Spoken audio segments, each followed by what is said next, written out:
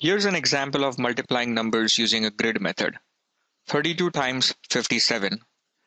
The first step is to arrange these numbers in a grid as shown. So we have the 3 of 32 in the tens place and the 2 of 32 in the ones place. We have the 5 of 57 in the tens place and the 7 of 57 in the ones place. We arrange them in this particular way in a grid. The next step is to multiply each number down and across the grid as shown. So we first multiply the 50 with the 30 and we get 1500.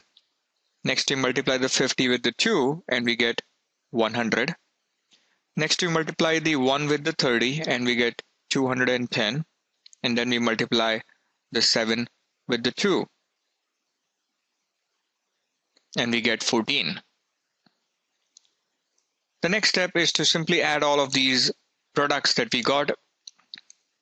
So we add these numbers together. 1500 plus 100 plus 210 plus 14 gives us 1824, and this becomes the final answer.